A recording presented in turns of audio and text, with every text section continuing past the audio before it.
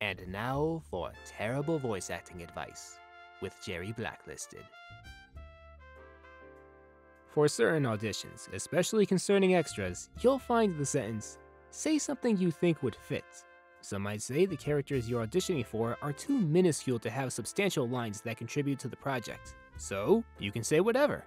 If you're a chump, come on, it's right there. "Say something you think would fit" is a line that will be in the script. So say it with ABC, like all the other lines.